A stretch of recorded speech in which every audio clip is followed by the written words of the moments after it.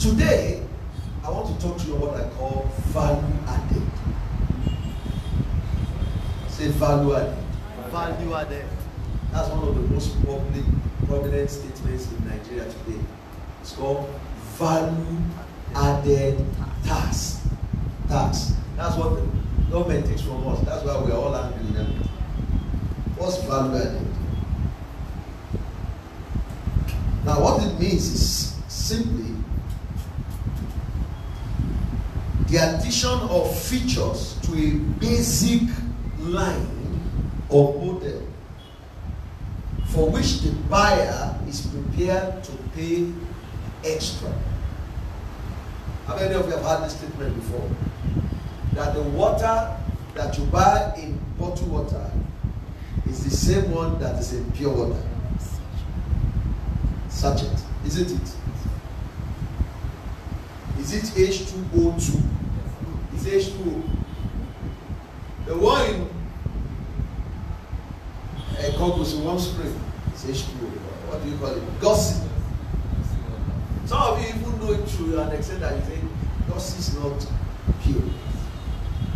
And you see a perfume in your hand, you are looking for Nestle. And they will make the thing so clean that you think that the water is purer than every other. But how much is water? 10 naira. How much is bottled water? Why? Because some people work extra on what? Branding. Just on branding. They added value. And that value became something that even the customer is willing to what? Pay for. The question I want to ask for us today is, have we added value to the commission God has called us to? There are people see and they are willing to serve God. Serving God leaves just the realm. Welcome His Lordship. That's a very good. After hearing his bishopric ordination, I think those kind of garments will fit him more than me. Hallelujah. His Lordship. Amen. So, there are things there are people that you see, and the call of God leaves just the realm of an idea that you know that they say God wants to use people. Their life has adorned that call. It has placed a better premium on it that you can make a better connect. Are you following me? That's what I call value added. For example, in the book of Titus, chapter 2, verse 10.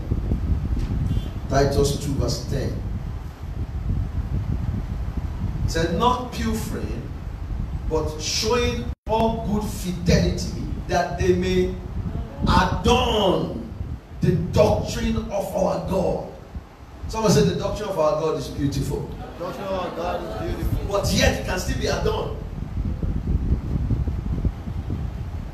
The name of our God is beautiful, but the name of our God can be blasphemed among the nations. God told David, the reason why your son is going to die when you allowed Uriah to die is because you have allowed the nations to blaspheme my name. You've sent a wrong signal. So our lives can send a wrong signal, and our lives can adorn the doctrine of our Savior in all things.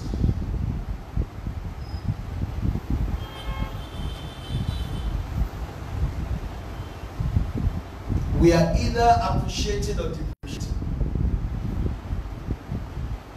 We are either adorning it or blaspheming it. And this is true for every one of us that are here. Somebody is watching you as a person, watching us as a church, and it's either we are adorning the doctrine of Christ or blaspheming it. 1 Corinthians 9 verse 24 to 27.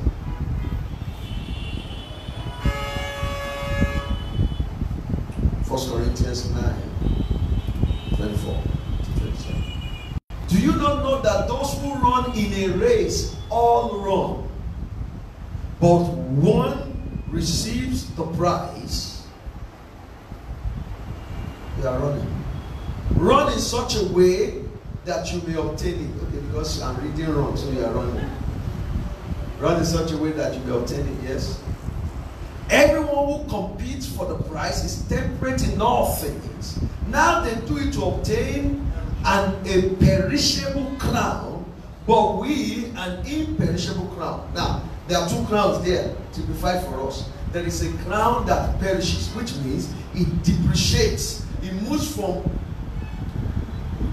good to bad. Then there is another one that is imperishable. It's standing. Are we together? Yes. Therefore, thus not I run thus not with uncertainty, thus I fight not as one that beats the air, but I discipline my body and bring it to subjection, lest when I preach to others, I myself should become disqualified. There are two crowns, perishable and imperishable. If the crown is going to endure to all generations, it must be adding value from generation to generation. Are you following? Yes. In Proverbs 27 verse 24, Proverbs 27 verse 24,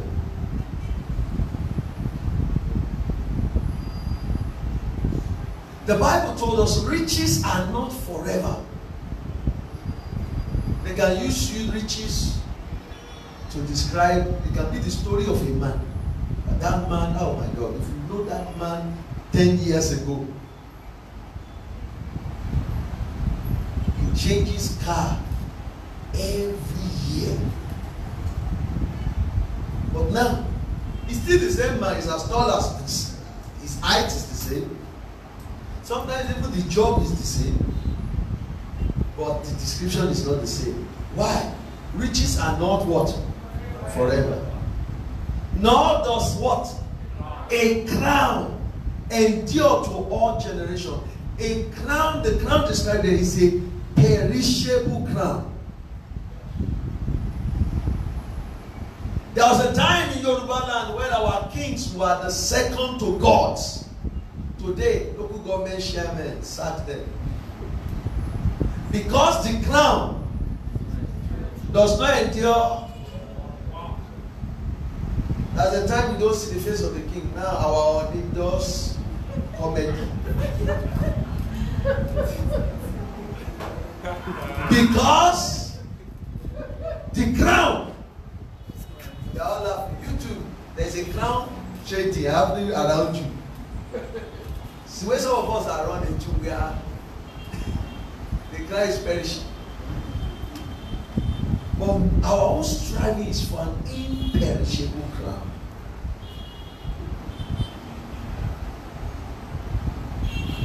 That's why Abraham was so concerned about Isaac. So that what God is doing can advance with him. And as a church, we must become so concerned that what God has put in our hands is appreciated. Because if it's not appreciated, let me tell you what, it is not static. It's depreciating. If our life is not adorning the gospel, it is bringing, it's taking the glory from it. That's the truth. I will show you and compare to you the wealth of David and the wealth of Solomon, and I will ask you some questions. Let's check the wealth of David, because that's 2 generations.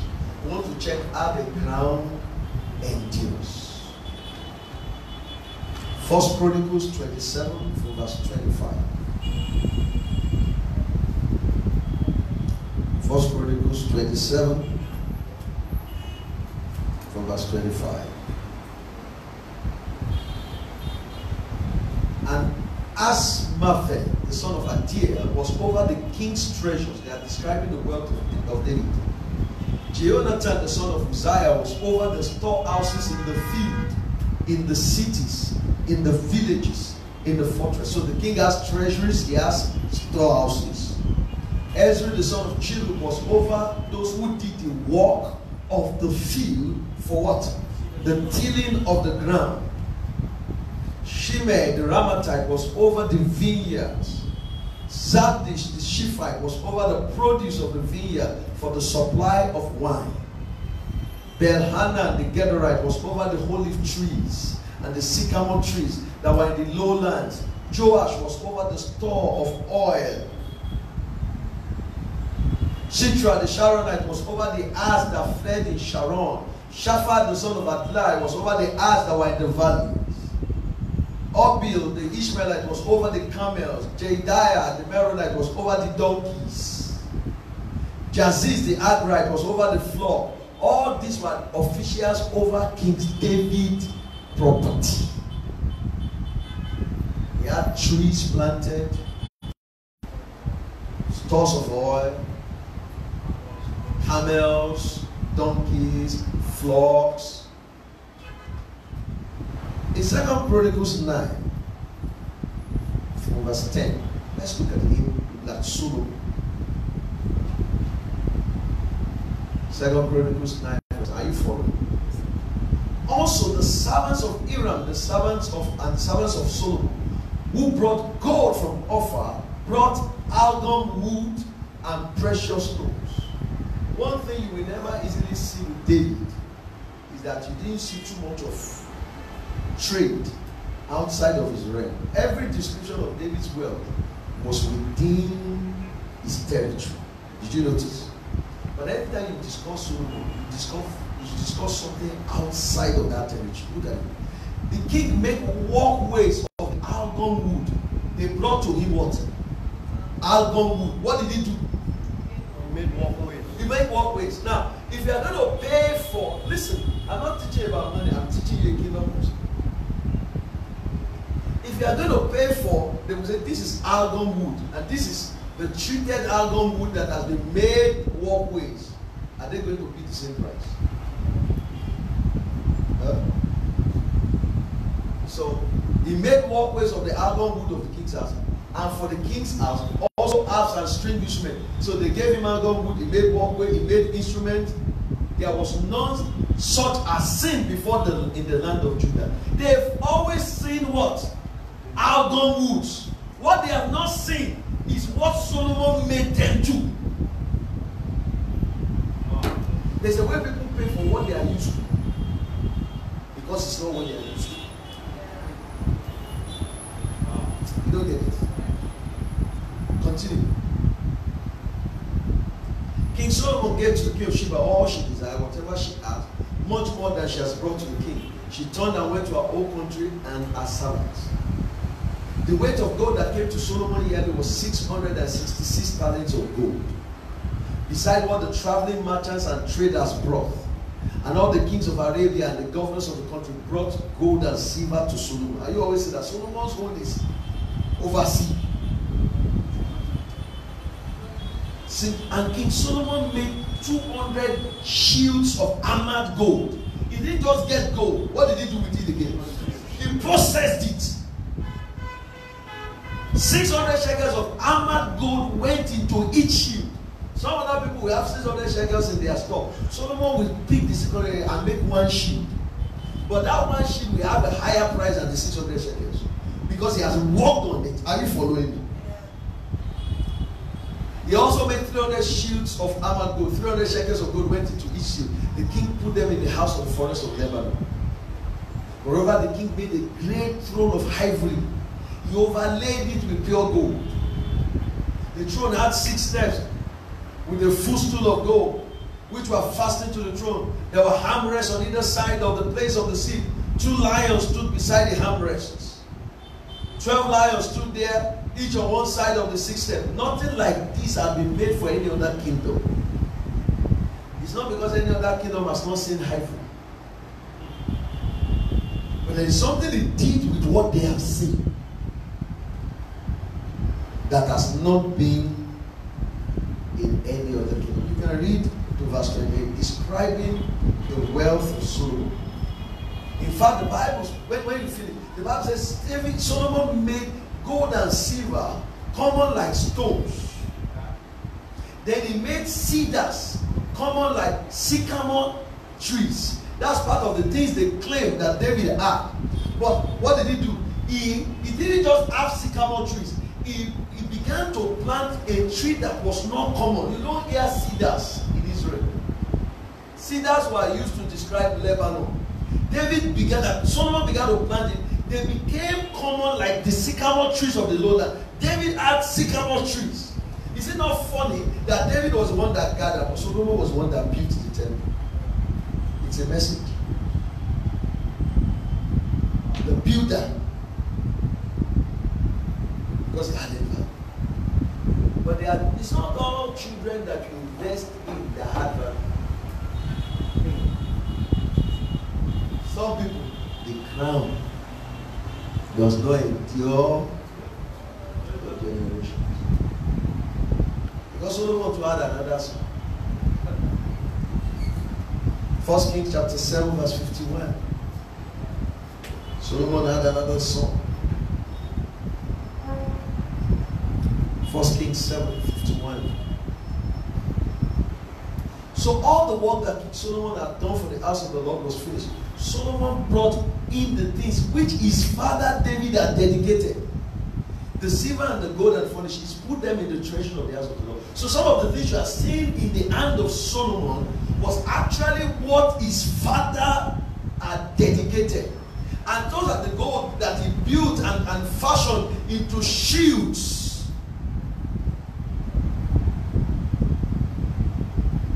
Some of us expect that everything he told us. Sometimes all this pulpit will give is a seed. You must have the capacity to incubate. I can't tell you everything God wants to do with you. Sometimes the only thing I want to tell you is that God beats your life, and that's the seed. You take what has been dedicated, you begin to brood on it until you add value. It must be recorded and proven that God sent a prophet to you. Think of what I just said. God has sent his prophet to me. Because there's a way I will take that word, and it will be, my faith after some time will be clearly expressed before everybody.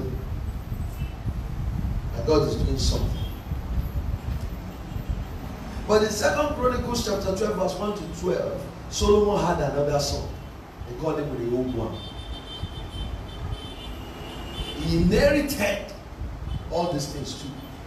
It came to pass when Rehoboam had established the kingdom that he strengthened himself, he forsook the law of God, of the Lord, and all Israel along with him. So it happened in the 5th year of King Rehoboam that Shishak, king of Egypt, came up against Jerusalem because they have transgressed against the Lord.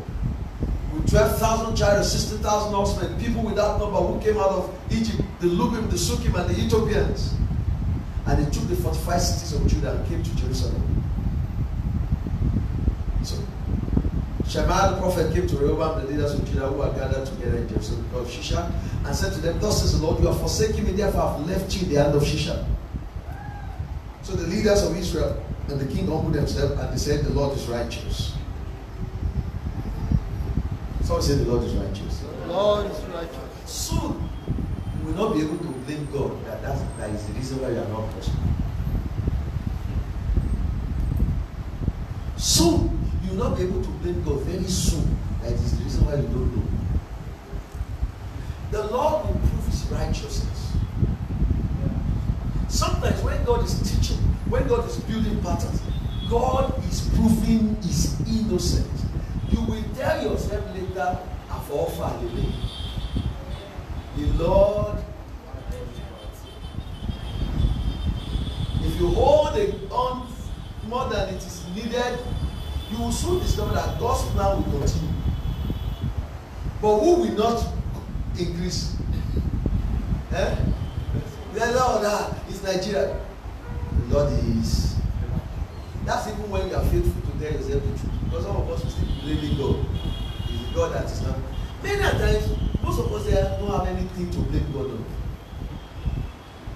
He has given you pastors. In fact, some of you are so intoxicated with the word that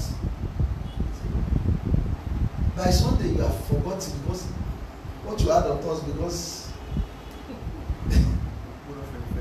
another one is eating. The Lord is righteous. Tell your neighbor, say the Lord is righteous. You cannot say that they didn't give you a clear experience and a clear understanding that you must be holy as the Lord your God is holy. Have you ever seen me join stage people here before? The Lord. Say amen. Amen. Are you hearing?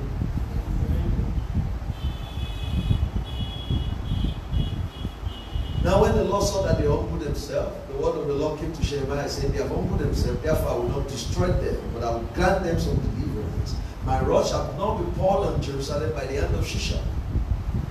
Nevertheless, there will be a servant that they may distinguish my service from the service of the kingdom of the nations. Because it's only God's yoke that is light. No matter how you think God has put yoke on you, if you see the yoke of nations, you will thank God for his yoke. His commandments are light. They are not grievous. If God is fighting, have you discovered the day God fought Jacob, whose name changed? Eh? God. So Shishak, the king of Egypt, came up against Jerusalem and took away the treasures of the house of the Lord, the treasures of the king, and he took away and carried away the gold sheet which Solomon has made. Solomon brought the gold that his father David had dedicated. He made gold sheets and left it for his own. Then in the days of the son, the king came and took away the gold sheet. See that you are appreciating? You are appreciating. Yes. And whenever the king, yes. So King Rehoboam made bronze shields in their place. They took away gold shield. Then he made bronze shield in their place. He committed them to the hand of the guards who guarded the doorway of the king's house. So whenever the king entered the house of the Lord, the guard would bring them out and take them back into the guard room. Even the bronze was so precious that they have to sign for every time they pick it. This is this grandson of David. The crown. Is it because it is natural? It is because it is nature that there must be depreciation, or because something went wrong? That's what we're investigating. This man called Solomon has always had this body. If you read Ecclesiastes chapter 2, that's what the whole entire book of Ecclesiastes was about. Ecclesiastes chapter 2 from verse 1. I'm using this anniversary as a retreat. That's why I'm going steady. He said, I said in my heart, come now, I will test you with mirth. I will therefore enjoy pleasure. But surely this was also vanity. I said of laughter, madness, of mirth, what does it accomplish? This Solomon talking. I set my heart out to gratify my flesh with my wife, guiding my heart with wisdom. I have to lay hold on fully till I might see what was good for the sons of men to do under heavens all the days of their lives. I made my works great. I built myself houses. I planted myself vineyards. I made myself gardens and orchards. I planted all kinds of fruit trees in them. I made myself water pools from which to water the growing trees of the grove. I make sure no seasons don't affect what I'm planting. I acquired male and female servants and had servants born in my house. People who are willing to remain my servants from generation to generation, because it was even better for them than to be free. I had greater possessions of earth and floor than all who were in Jerusalem before me. So Solomon advanced from what David left. He had something than all that was in Jerusalem before him. That included his father David. I gathered for myself silver and gold, special treasures of kings and provinces. I acquired male and female singers, delight of the sons of men, musical instruments of all kinds. I became great. I excelled more than all that were before me in Jerusalem. Also my wisdom remained with me. Whatever my eyes desired, I did not keep it from there. I did not withhold my heart from any pleasure. Somebody liking this type of life?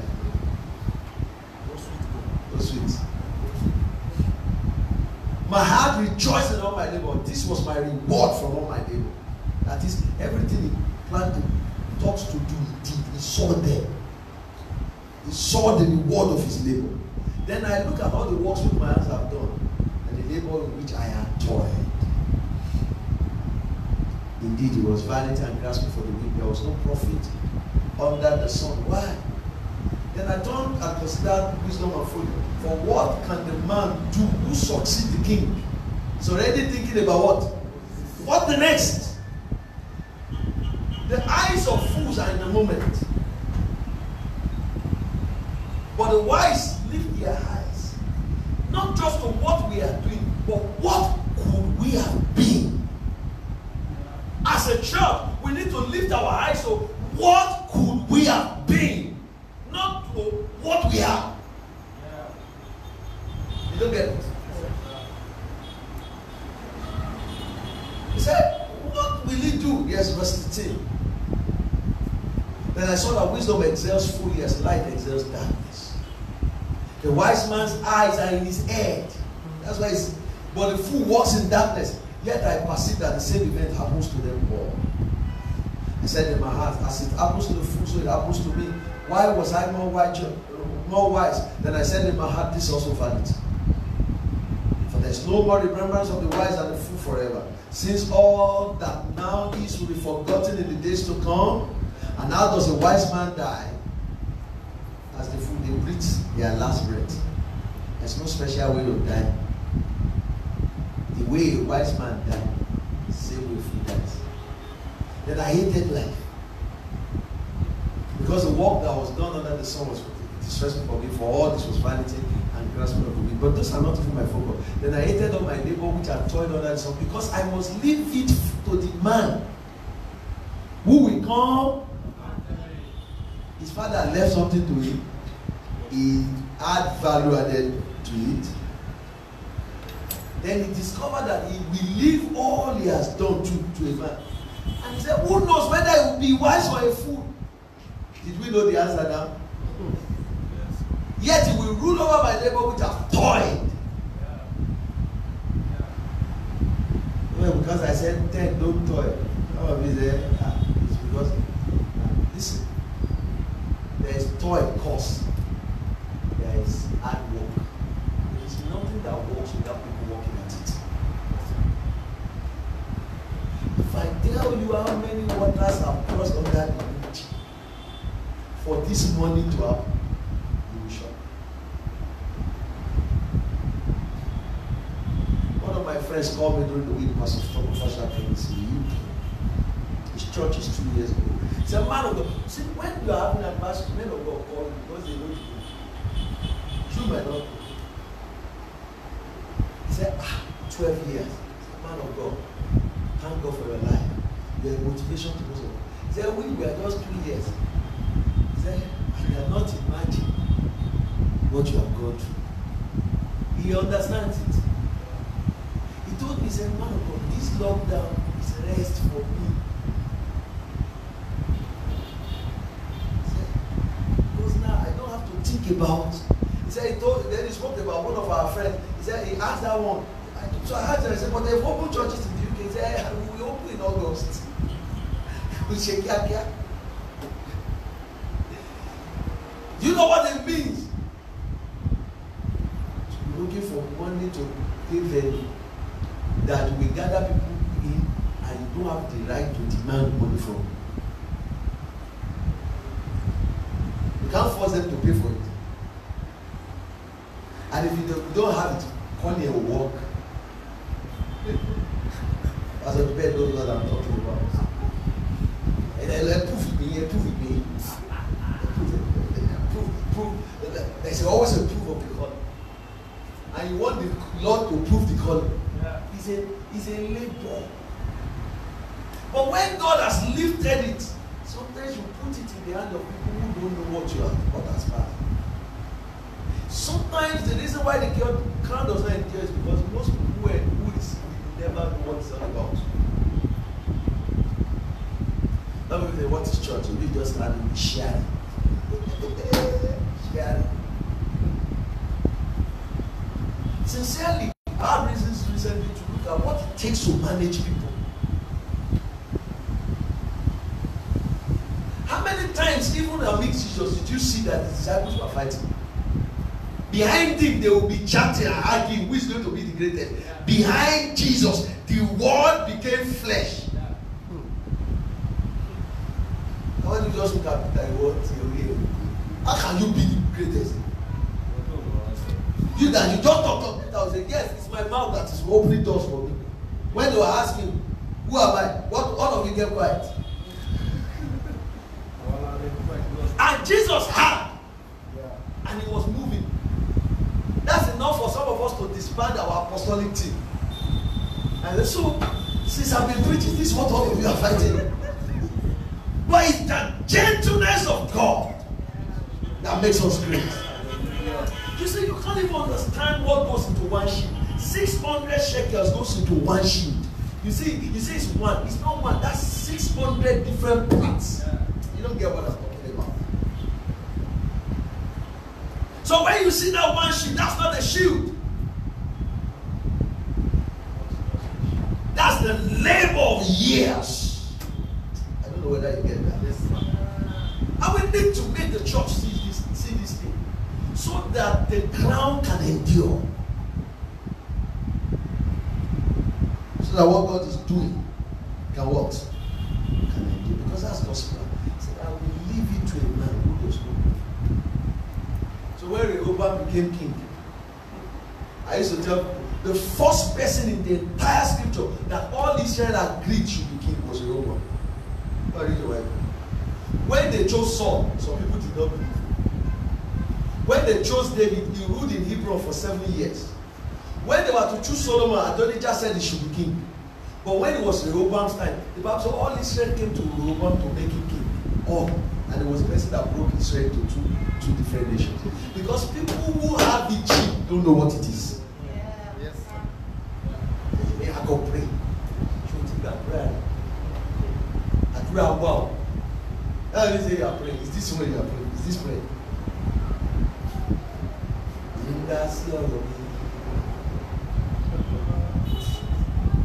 There's some prayer. By the time you open your eyes, it's 5 p.m. Yeah. I have been there. Yeah, I'm praying. I don't know. We confess now. We confess now. I said, Shabbat, I'm praying. Do you know what goes into one sheep?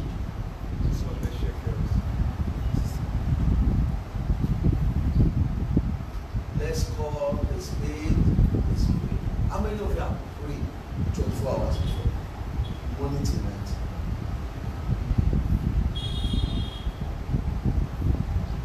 You now group your mother. Don't do as I pray. Give your assignment. Next Saturday, stay in your house. 6 a.m. to 6 p.m. And do you know the body? You are not even praying for yourself. The people that are criticizing you are the people you are praying for. No, bless them. Increase them.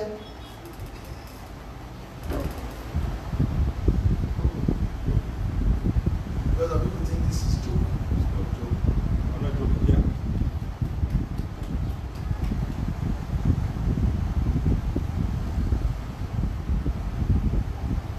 I don't know how many people have prayed for them. People just remove themselves, receive it. I'll be looking at them. Is it my own destiny that is tied here?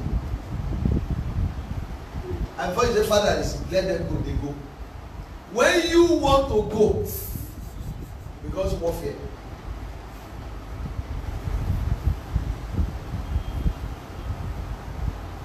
Because you have an answer. That's not even the point. But the greatest burden is, will the person that this thing is even invested for know? Will we as a church put proper value on what it takes God to bring us here?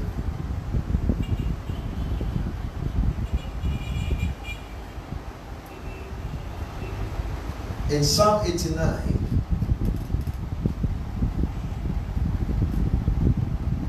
from verse 19, God began to speak to David. You spoke on a vision to your Holy One and said, I have given hell to one who is mighty. I have exalted one chosen from the people. I have found my servant David. With my holy oil, I've anointed him. Somebody say there's something called anointing. I'm not talking about red palm oil. It's not Goya. When the anointing is your life, it's not a feeling, it's real. Some of you will be anointed with fresh oil. How many of you the anointing can be provoked? Yes, sir. This thing is not true. I have anointed him with my holy oil. Because it takes an anointing to do what God has called us to. It takes an anointing. He said, with whom my hand shall be established, my hand will strengthen him. The enemy will not outwit him. Because the anointing attracts the enemy. You don't get it. Immediately the heavens were opened over Jesus, and the Spirit descended upon him like a dove, and they said, this is my son in whom I'm well pleased. He was led by the Spirit into the wilderness to be tempted of the devil. After the anointing was the devil.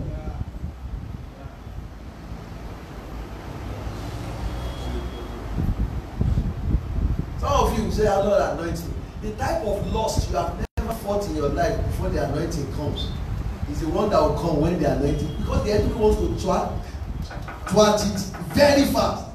How come I restrain things? But the enemy will not outwit you. Amen. The sons of wickedness will not afflict you. Amen. Look at it. I will beat down his foes before his face and plague those who hate him. But my faithfulness and my mercy will be with him, and in my name his horn shall be exalted. Yes. I will set his hand over the sea and his right hand over the rivers. He shall cry to me, you are my Father, my God, and the rock of my salvation. I will make him my firstborn, the highest of the kings of the earth. My mercy I will keep for him forever, and my covenant shall stand firm with him. His seed. Because there's a point the body leaves him. You are looking forward to his generation. His seed will also make to endure, and his throne as the days of heaven. You know the days of heaven? The days of heaven are endless days. God is speaking about an imperishable crown. God is speaking about something that does not depreciate. That was a type of promise that was on the Davidic line. Are we together? Yes. He said, his throne as the days of heaven. If his sons forsake my law and do not walk in my judgment, if they break my statutes and do not keep my commandments, I will punish their transgression with rod, their iniquity with stripes. Nevertheless, my loving kindness I will not totally take from you, nor allow my faithfulness to fail. My covenant I will not break, nor alter the word that has gone out of my lips. Once I've sworn by my holiness, I will not lie to David. His seed shall endure forever. He is strong as the sun before me. The sun, I told us recently, the sun is older than man, according to the story of creation. And the sun has seen billions of people. passed through this earth and it has not burnt out. So when God describes your life as the sun,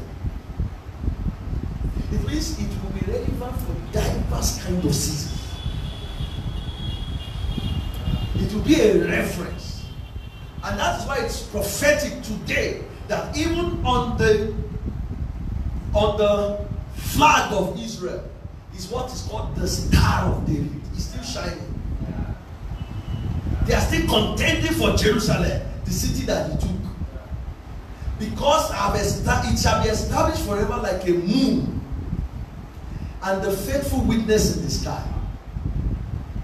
But this man said, but you have cast off an abhor. You have been furious with your anointing. You have renounced the covenant of your servant. You have profaned his crown by casting it to the ground.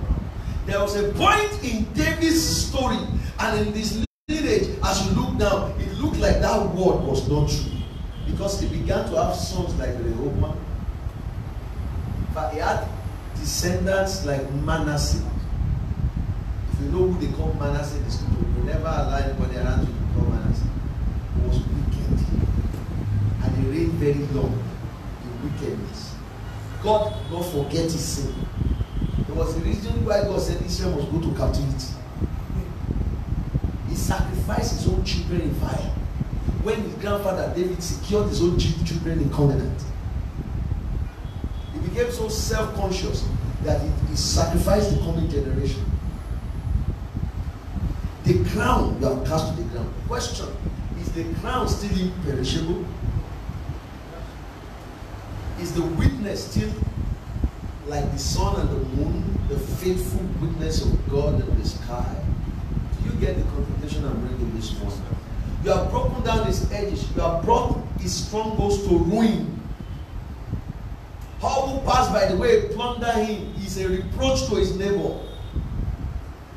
You have exalted the right hand of his adversaries. You have made all his enemies rejoice. Verse 43. You have turned back the edge of the sword, and you have not sustained him in battle. Now, when you read these two portions of the same man, it looks like that word has failed. But God's word will not fail. He said, I will not alter. God is not a man. Our emotions change. God is still invested in this work as he was when I have never put anything on the ground. In fact, sometimes you think God is now more invested in us because we have been able to gather here. He has spoken a word when there was no person. He is committed to that word. That's why people can come in and go out, but that word will not be altered. That's why there will always be somebody to fulfill it. Amen. Because the word is what God is committed to. Yeah. You get it? It's his faithful witness. He said, you have made his glory cease, you have cast his throne down to the ground. So his crown is on the ground, his throne is on the ground. Psalm 132 verse 13 to 18.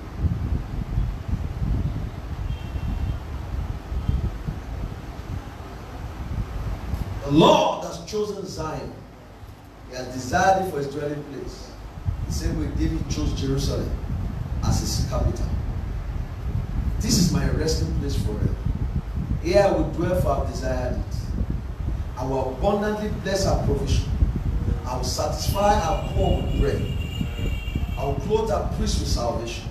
And the saints shall shout aloud for joy.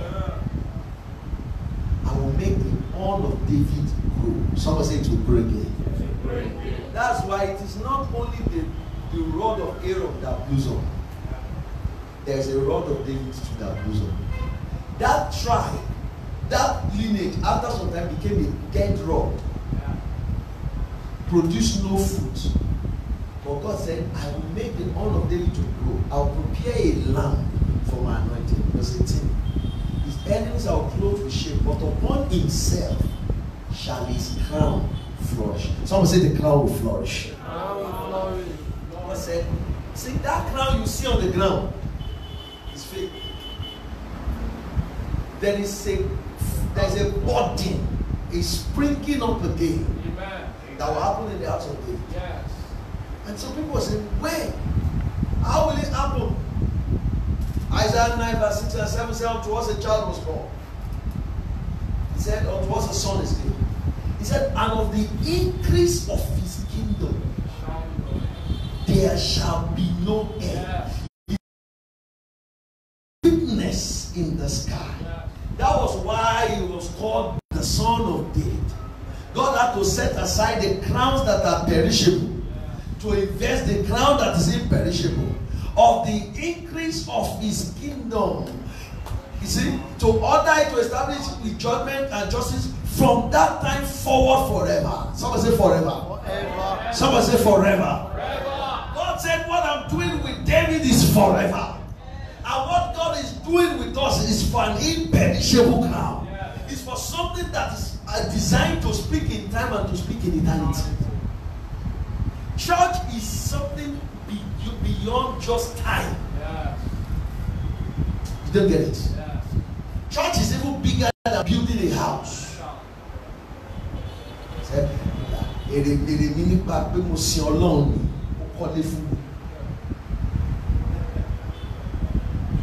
No, it's bigger than that.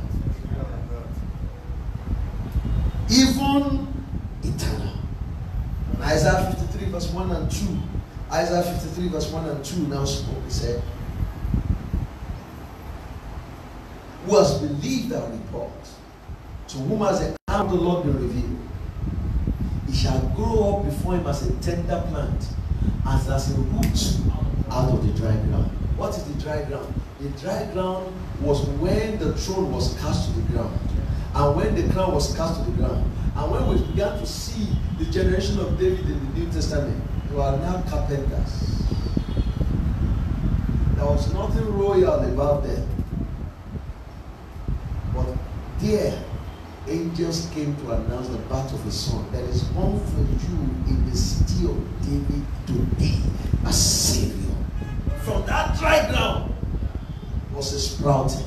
As it happened to Aaron, it happened to David. Because God said, I will not alter my word, nor change anything that has come out of my mouth. Jesus was a person who preserved the eternal value addition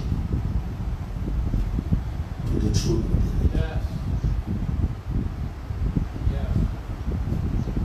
And he is our battle.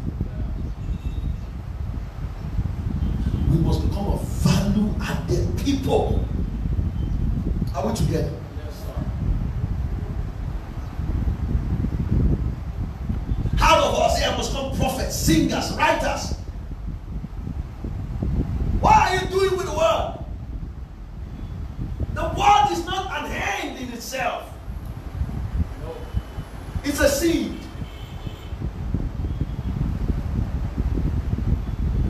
When you see people who go to a church that teaches the Bible, their music is different.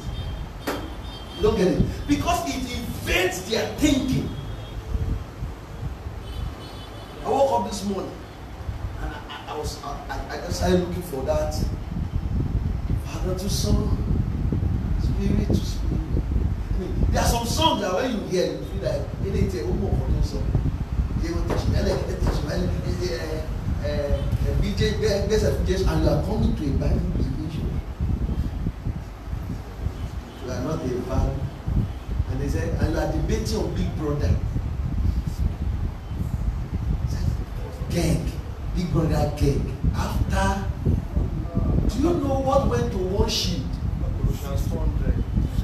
600 shekels of gold. Where are your books? That's a value added to what is presented. Where are your ministries? What are you doing about your ministry? What did God say you should do? That is a value added to this labor. If you are not doing it, you are frustrating it.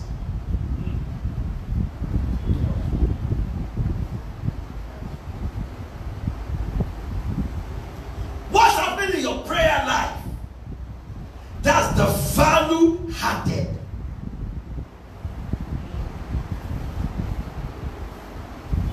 That's heart of Abraham. Abraham knew that the man would do exactly what he said. He knows the man will not distract from his commandment. So he called him and said, I'm sending you. Abraham did not tell the man, when you get there, pray. All Abraham told the man is, the Lord will go with you. But the man got there, and because he has a capacity for value, and he said, he began to tell God, Lord, let it be. It was not Abraham that gave him what? That code. What Abraham gave him was what? Go get a wife. But it was the man that said, Lord, let it be that the person that I say, give me water, and the person said, I will not just give you water, I'll give you a camel. There is an alignment in the thinking of Abraham and in the thinking of the man that even produced the type of prayer that that man was praying. Yeah. Someone say value added. Value added. My God. Yeah. There are some churches when you enter the place, you know that people are here because their prayer is different. Yeah. Their prayer is different. Many years ago, I went to preach for one of my friends in this town. When I entered the church, I was in trouble. Because the way they were praying, and they were not praying for a house.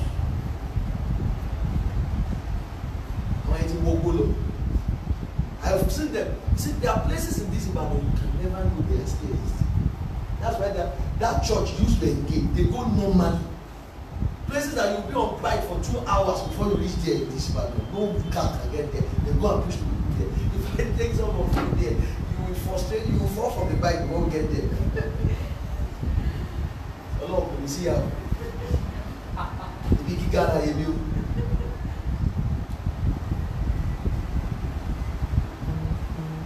Value.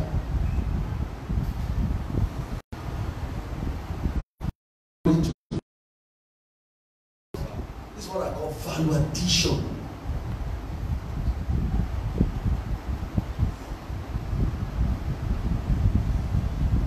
And we have to add value to the inputs of God so the crown can endure. In Isaiah chapter 30, verse 23 and 24.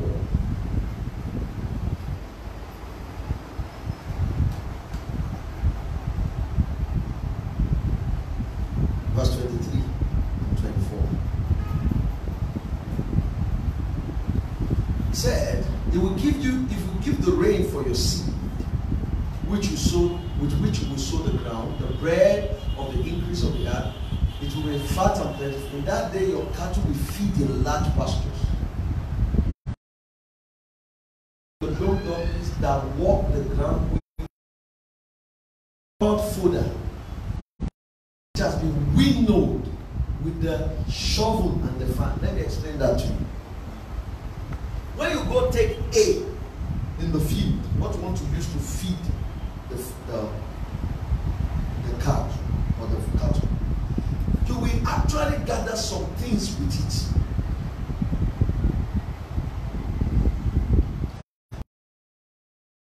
That way, I said, this is fodder or this is cow feed. But the amount of impurity in it limits the price. So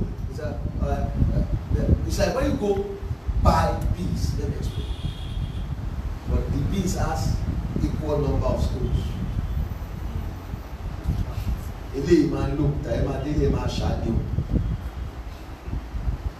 And this one, we have already picked it. We didn't sell it the same.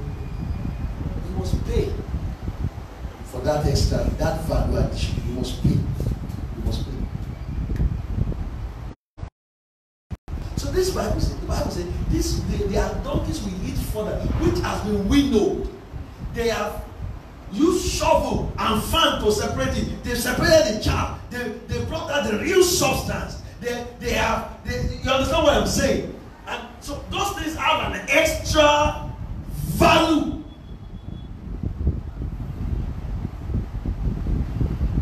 Don't let it remain as it was delivered to you. If you let it remain the same way it was delivered to you, it will just retain that same value. There's something called the finest of wheat. It's not wheat. Look at it. Psalm 81, verse 13 to 16. And all these things is introduction. I want to bring out one point that's in the New Testament. All that my people will listen to me, that Israel will walk in my ways. What will happen? I will so subdue their enemies and turn my hand against their adversaries. The haters of the Lord will pretend submission to him, but their faith will endure forever. He would have fed them also with wheat. Say finest. Another translation says he will feed them with the best food. There is food. It's best food. The finest of wheat has been processed. It's milk. It's the fura that we take from Fulanis that we buy. Eh?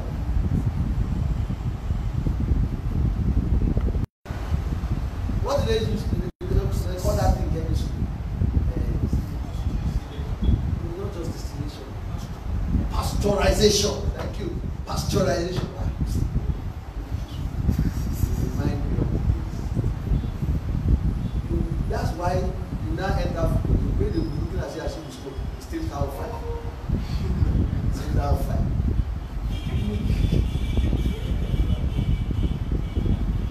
The finest. The one you will eat without your stomach running.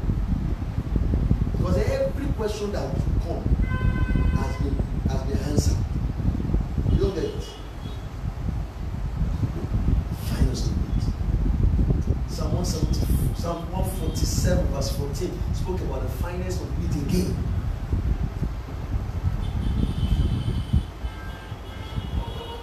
It makes peace in your borders and fills you with what?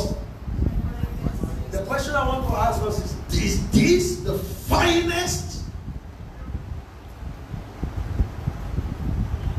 and the most advanced dimension of expression that this church can have?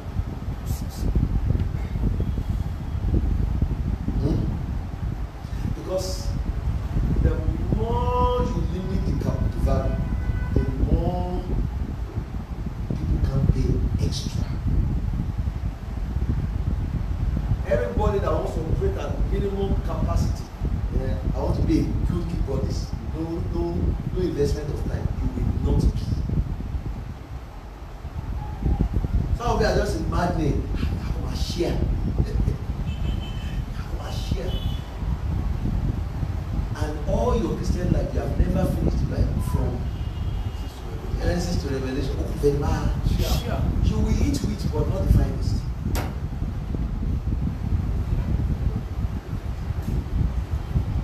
Oh, our church will grow. Our church will grow. But they are not evangelizing. You will eat wheat, but not the finest of wheat. And if it's not the finest, the value is reduced. Then to wheat is said, the crown does not endure. There is always a next step to take for the step you have taken now.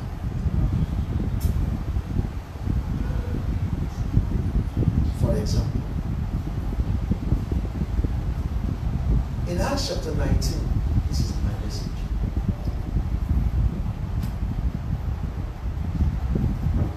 My message is very fast. I'm giving you to ask you how much you have put in the sheep. In Acts chapter 19, Paul, for example, in fact, in Acts chapter 18 first, from verse 24 to 28, the Bible spoke to us about a man called Apollos. The Bible said he was born in Alexandria, which is in Egypt. He was an eloquent man, he was mighty in scriptures. He came to Ephesus. He was instructed in the way of the Lord. He was fervent in the spirit. He spoke and taught accurately the things of what? Of who? The Lord. Of the Lord. though he knew only. Somebody say he knew only. Now there are people that are never concerned about what they don't know. Then what I do is what I do. Let me tell you what that does. You eat wheat, but you don't eat the finest of it. There are people that are never concerned about growing in knowledge.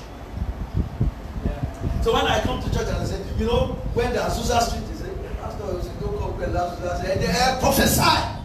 Say this week is my week of lifting. You will eat wheat.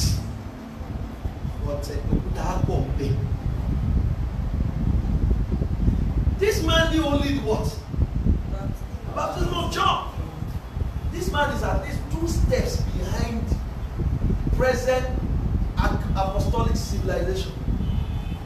Because after John, they've been baptizing people in the name of the Lord. After that one, since Acts chapter 10 or chapter 2, people have been receiving new tongues. No, it doesn't concern you. Well, that's why your own prayers are not answered fast. Because whenever that person is pressing it, you stay in the outer court and say, my own! Maybe just see or not me. Some of you serve God like Apollos. My own way of serving God is I know only the doctrine of John. Okay? Look at the next verse. He began to speak boldly in the synagogue. When Aquila and Priscilla heard him, they were looking at him. They saw his capacity, but they saw his ignorance. And sometimes when we look at some of us, I see that you are willing to serve God. That's why it's a workforce congress. But you don't know how these things happen. They don't happen by stress.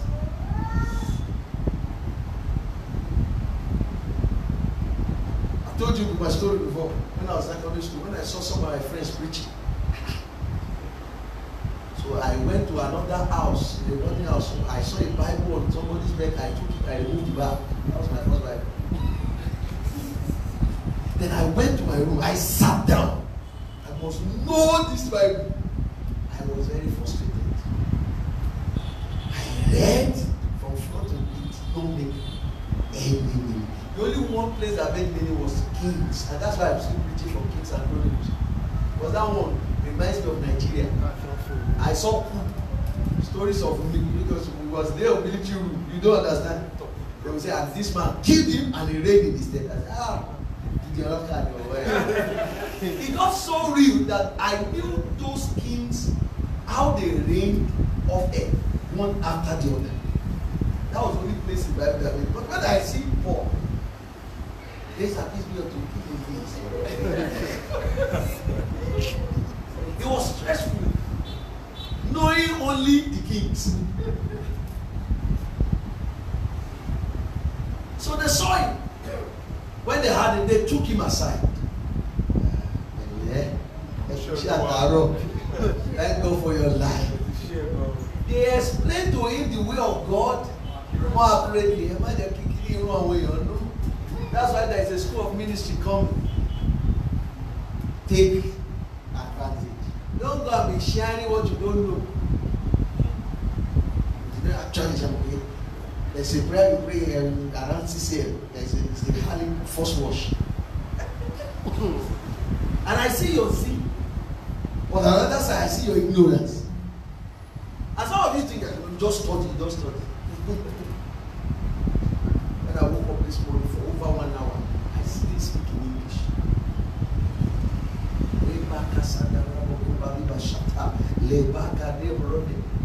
So when you see me talking out, some of these things are prayed them in an unknown tongue.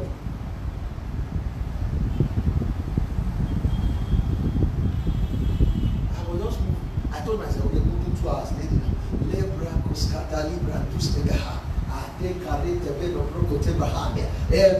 Because all of you think we are playing here. This kind does not go out except by. There's a way when you don't pray, oh, they play keyboard, God, that. You will not be anointed. There's a way you play, you'll be killing the service. How many of you that some people do the same thing you do, and immediately they raise the same song you raise, the atmosphere changes? Have you ever asked yourself, you are doing well, but you are not as accurate? So they took him aside. No, the share publicly. But what shall I do?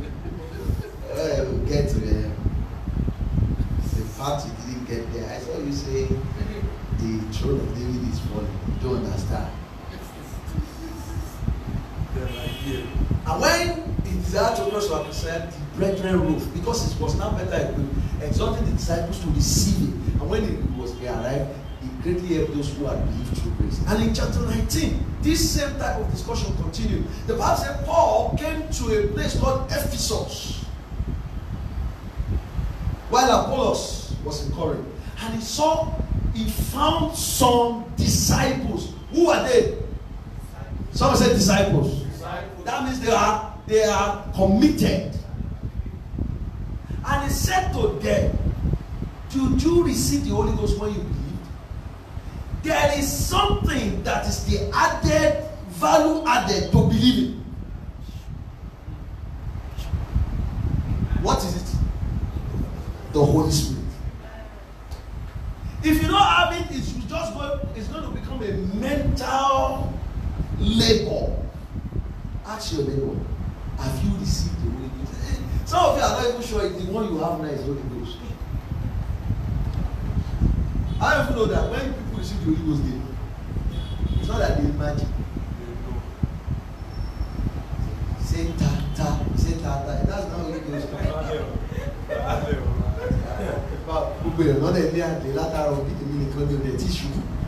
Father Lord, I said, yes. Stop playing drama when you can have it reading. Because recently I begin to get concerned about the type of Holy Ghost that is in Pentecostal churches. The Holy Ghost who have that they lie normally. It's not Holy Spirit. The Holy Spirit I know. When you exaggerate, something strikes you. But today, who are you talking to? Companion consortia. And they are chatting, they are proposing the same night to two different women. The Holy Ghost. Which Holy Ghost? Holy Post. Did you receive the Holy Spirit when you believe? And they said to him, we have not so much whether there is a Holy Spirit.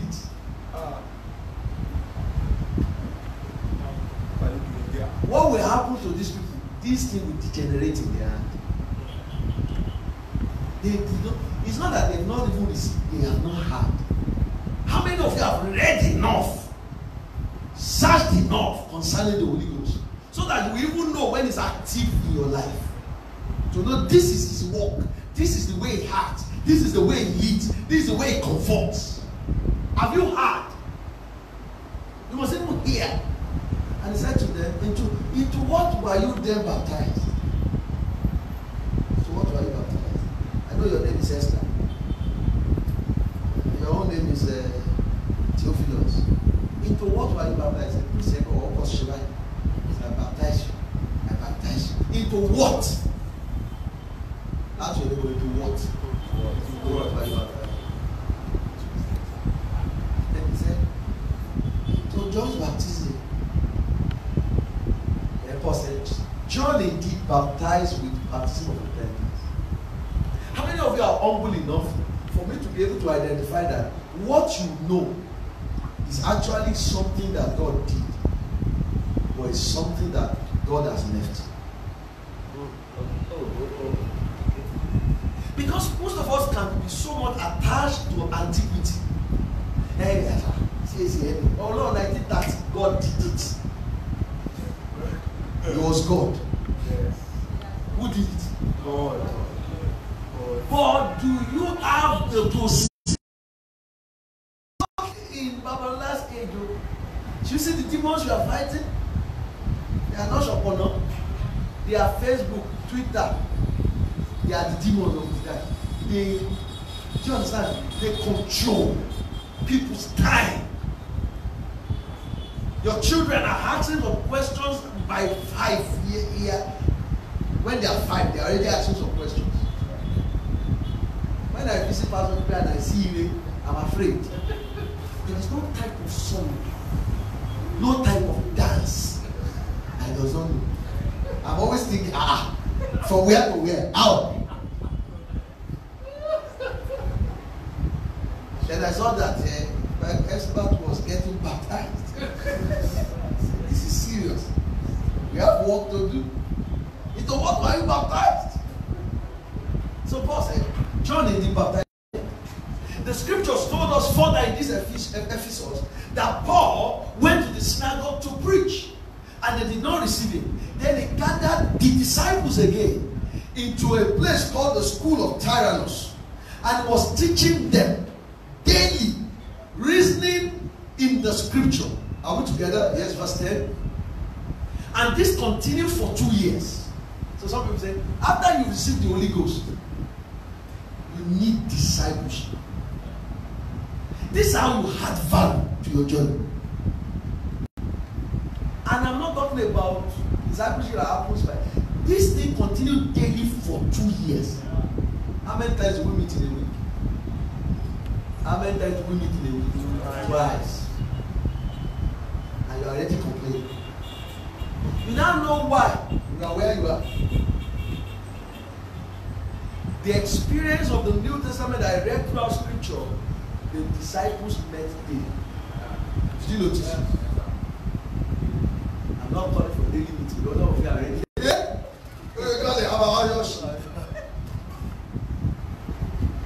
One day missed, something, a treasure is missed. Glory to God. Hallelujah. Hallelujah. Praise the Lord. When you see the Bible, there's the prophet's Bible. It's so big, like this, like the tablet of Moses. Welcome, Pastor JJ, please. Thank you, sir. I was telling him I don't want you to come. It's coronavirus. He said it has become this habit, this custom. You must be here. Right. Some people are in Ibadan here, they are not here. They are behind corona.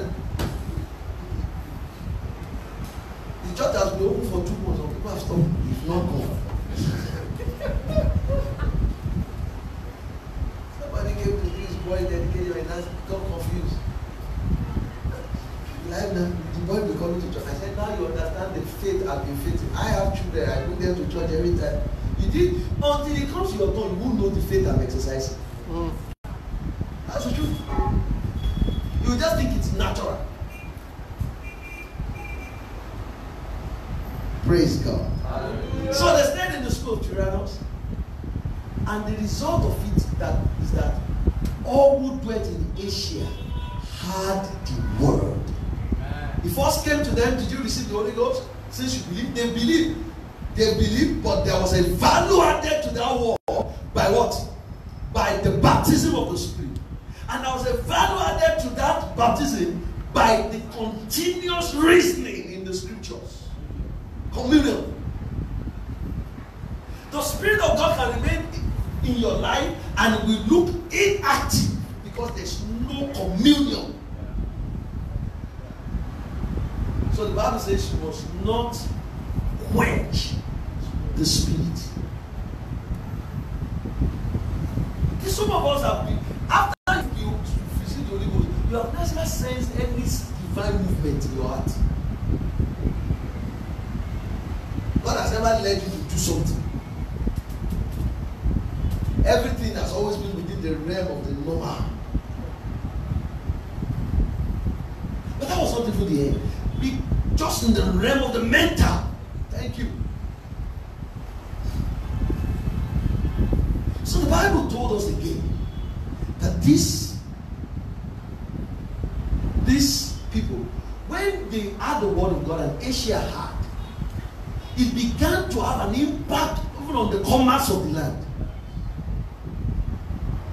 Demetrius had to call his silversmith. something is happening to our economy. He said, there is this Paul.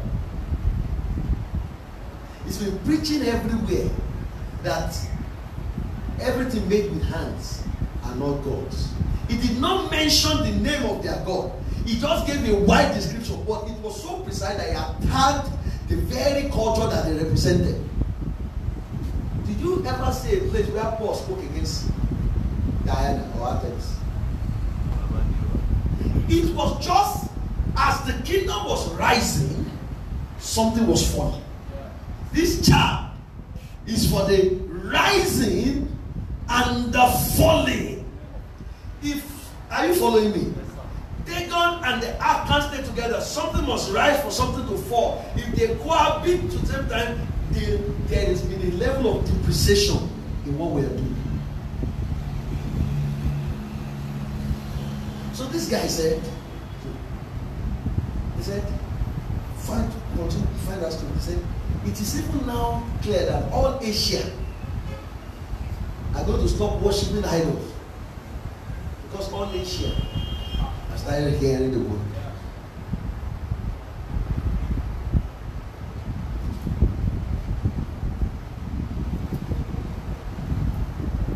So they caused a riot.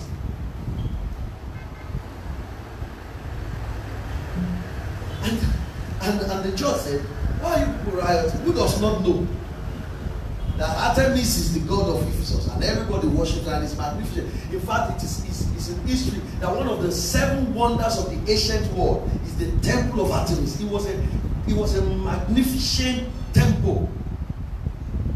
But what dethroned it? The word of God. Are we together, church?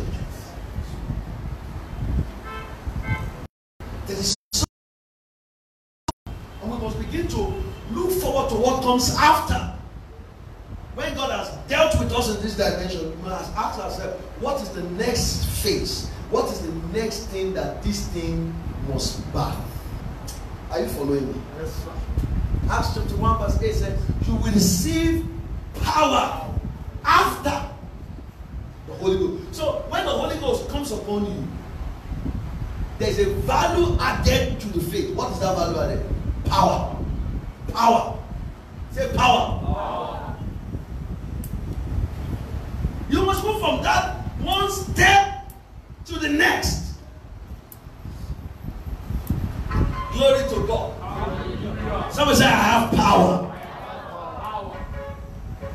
We must be looking forward to what comes after this. What is God trying to do?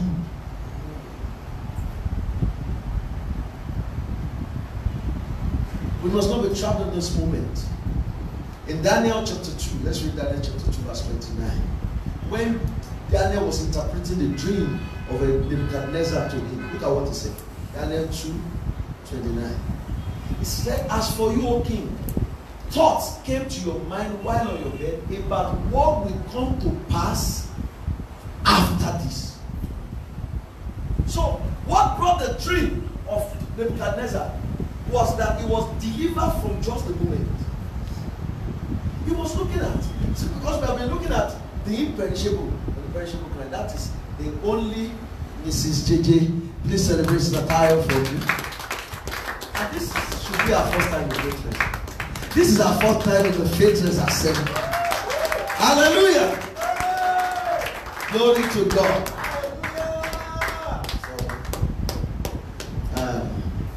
So, since Pastor entered, my preacher has been going scattered.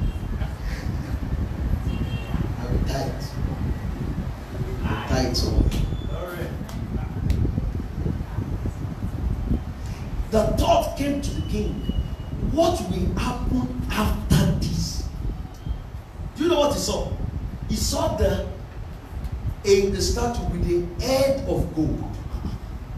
And what happens? The chest of silver. And God was telling him, those things are descriptions of times. Because after you, we arise another kingdom. But that is the way of man. From the head of gold, it became the chest of silver. It became the the loins of bronze, the feet of iron, the toes of iron mixed with clay. It was depreciation. Like we say, the crown does not endure for all generations. It came to that. And for us, we must come to her. So they said, have you received the Holy Ghost since you believed? Because there must be something God is putting on top of this experience. God doesn't bring you to a good church for just bring you to a good church. That's the truth. God is very deliberate about everything he's doing. And we must relate with him in that same dimension. Are we together? So he said, these thoughts are the thoughts that come to your mind. And God began to speak to him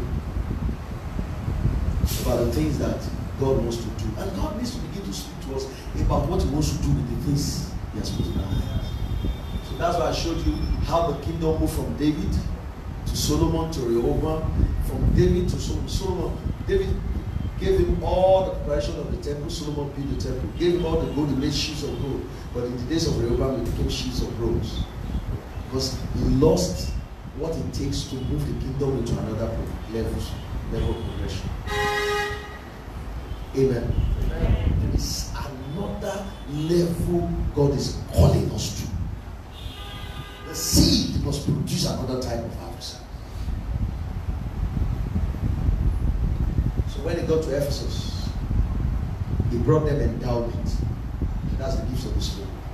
He showed them commitment. Because endowments will fail without commitment. That's why for 2 years they were reasoning.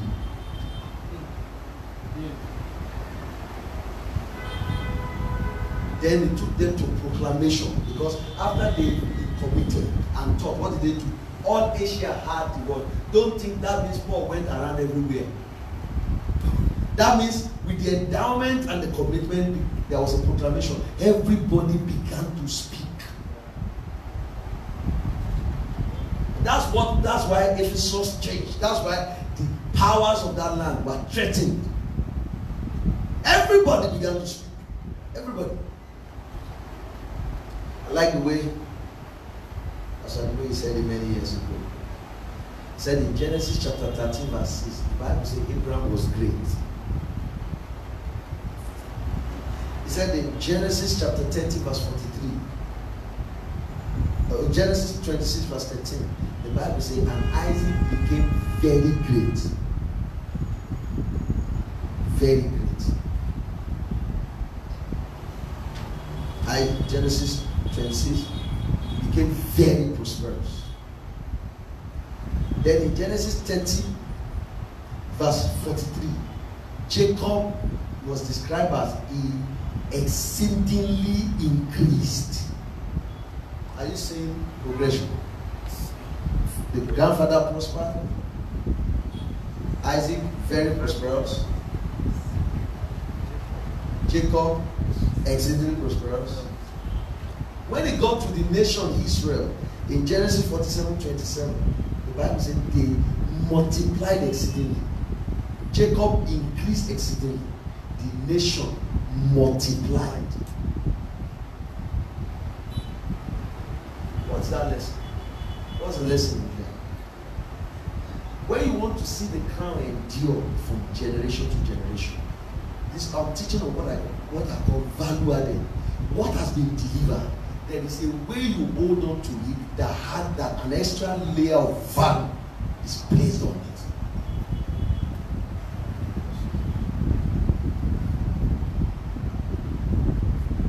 Remember, Peter gave that counsel to your faith, add virtue. There is something to add to enhance it. Stop hearing, people are willing, people serve God, people give to God. Let it be your story. How to hit a walk in that dimension. Stop hearing people pray. The days of hearing it are over. Stop hearing, oh, when Pastor went to that place, Pastor did not even know he was going to speak. And you know, if you see the way he spoke, and he was just able to bring the word. That is what God is bringing to you as as a type and shadow of what is calling your attention to. Praise God. Hallelujah. These are the things that God wants to do with us. And I want to envision us as a church.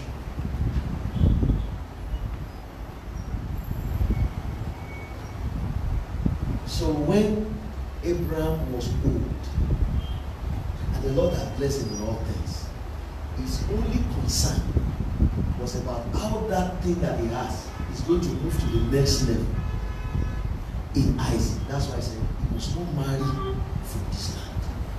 He must not. Contrast Abraham with Solomon. Do you know what? I will show you why Rehoboam failed. When Solomon was old, his wives turned his heart away from God. The season of his impartation and training the next generation became the season of his compromise. That was why he produced a fool. What Abraham had gathered over the years from his walk, how God brought that same Isaac to him in old age, was now what he was emphasizing to him. Be faithful to the Lord. And that was how God was able to preserve that same dealing and even add value on that same dealing for another generation. But in Solomon, when he should be doing that, what was he doing? He was loving strange women. He was being peaceful for everybody. This one was, I want to worship Chema. She said, build one temple for her there. This one will say, oh, I want to worship. If you see that story in 1 Kings 11, 1 to 13. This one will say, I want to worship. He created false peace. So the mother of Rehoboam was an Ammonitess. She was a straight woman. Worshiping her own idols. Do you get how it works?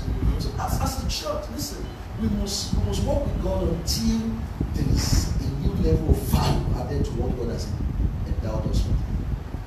I want to tell you today that we have the fruit of the world, the fruit of the heart. I don't have a vision just for a place. For many years, people have always said, when I preach, I don't preach as if I'm talking to 5 people. Because I have the fruit of the heart. The fruit of the world. That's a vision I want you to capture. That's what we put an extra value. We are not just struggling with a couple. This is not about a couple. Do you not get what I'm saying? We are going into the nations to disciple. That's why we must get past some levels of discourse now, because they are too low for the new call. You can't now be struggling about how they put 50,000 there, 10,000. You have the fruit of the world. Let me give you 2 scriptures as I said before I go to Pastor. In Isaiah 4 verse 2. Isaiah 4 verse 2 and Isaiah 27 verse 6. Isaiah 4 verse 2. In that day, the branch of the Lord will be beautiful and glorious. The fruit of the earth shall be excellent and appealing for those of Israel who have escaped. Let go to Isaiah 27 verse 6. It describes it better. Isaiah 27 6.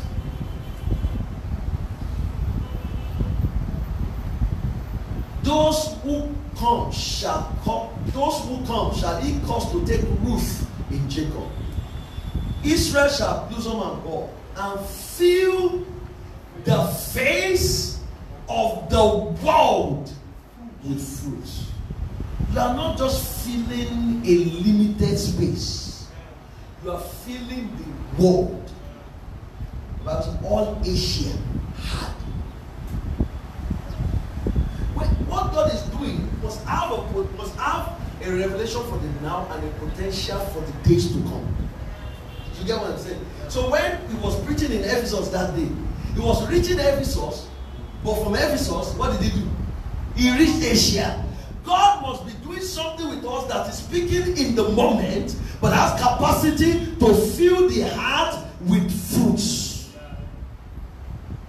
So let's get delivered from these walls.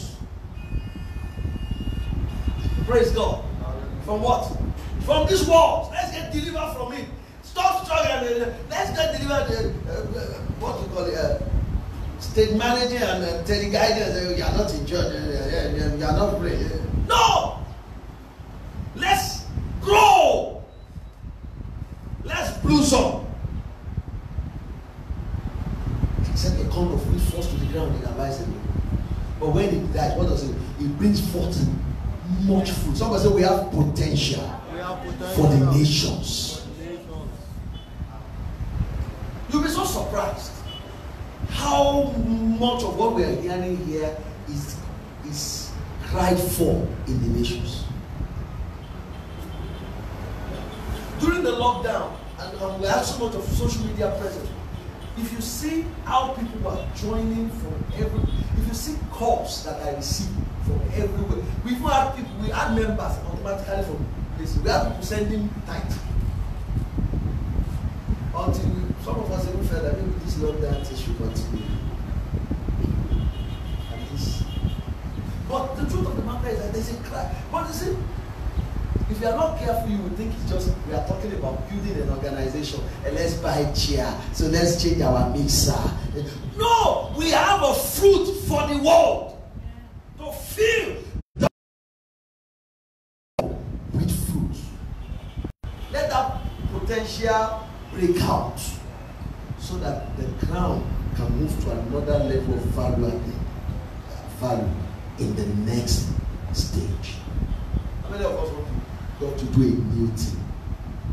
That's all I'm saying. A new thing. We can't be fighting our whole devils and want to be a new law. The Bible says it gave us a principle of becoming new. Do you know what it said? It said purge out the whole world. And be a new man. Said it in another place. He said put off the old man and put on the new man. The old must go for the new to come. We can't continue in the old attitude and want the new move. And there is something new God can do with us. That's the key word. Is it still the old? That is it. Tell him that is old. Hallelujah. Do you understand me today, church? Do you understand my output? Somebody said there will be a value added to my walk. Some of you here, we need to ask you that question. Sincerely, have you received the Holy Ghost since you believe? Oh, some of see, where is a Pentecostal? Pentecostal is not just some people are Orthodox, it's a place where people have a living walk with the Holy Spirit. The promise of the Father. We must have a living walk with what? With the promise of the Father. Will you come and sing that song for me?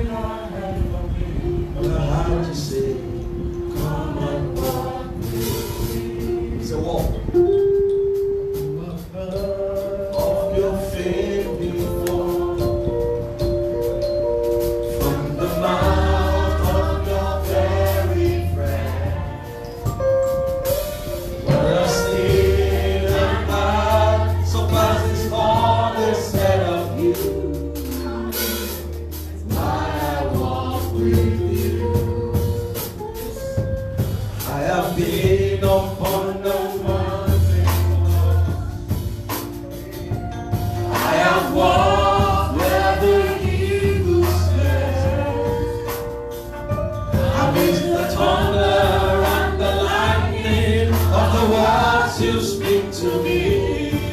That's why I walk with you. So take me deeper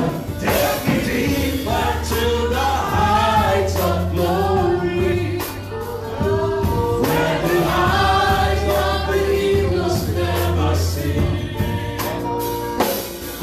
The thunder and the lightning of the words you speak to me. I love to walk with you deeper. Take me deeper to the heights of glory, where the eyes of the eagles never see. By the thunder and the lightning of your word, I love to walk with you. Sing it again.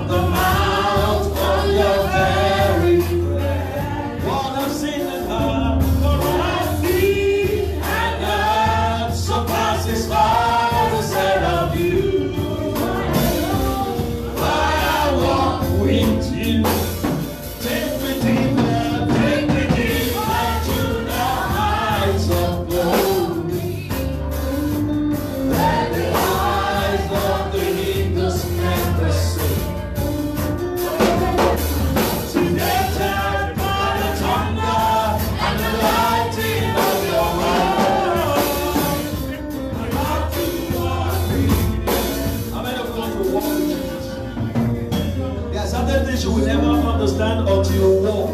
It's a walk, step by step, hour by hour. Just follow.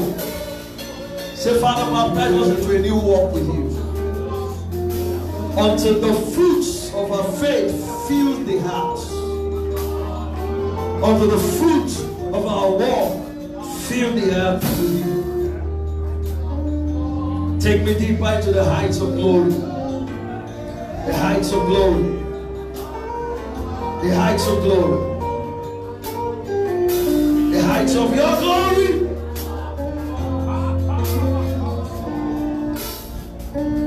Captivated by the thunder and the lightning of your word. I'm captivated by the thunder and the lightning.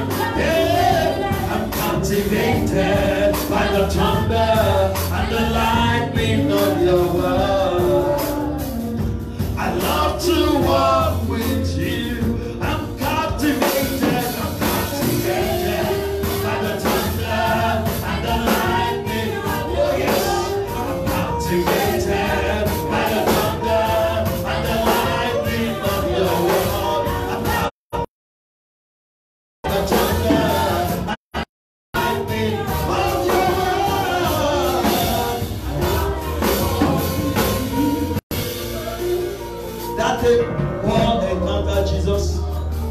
Many people saw the light, but only him had the voice.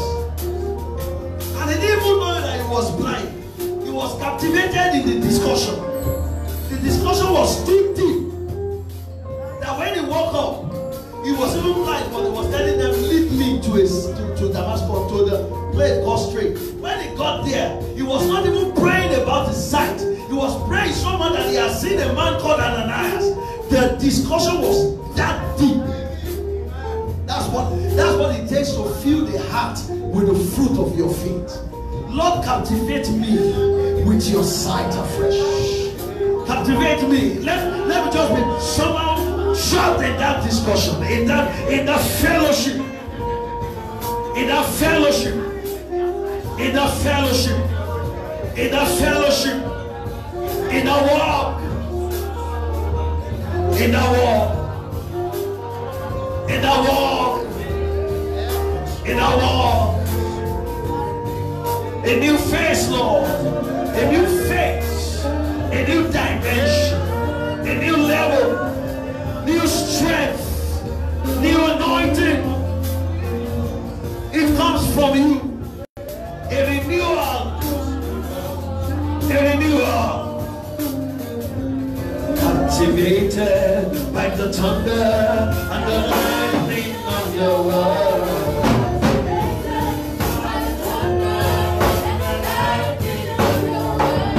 Activated by the thunder and the lightning of your word.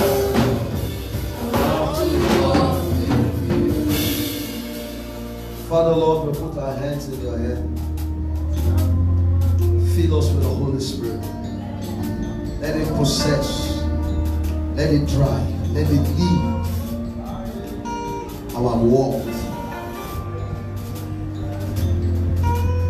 Bring us to new levels of influence for your name. Even the type we have never seen before.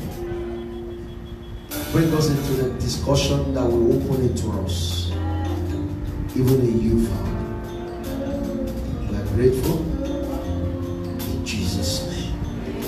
Somebody give the Lord a big hand of praise. Hallelujah.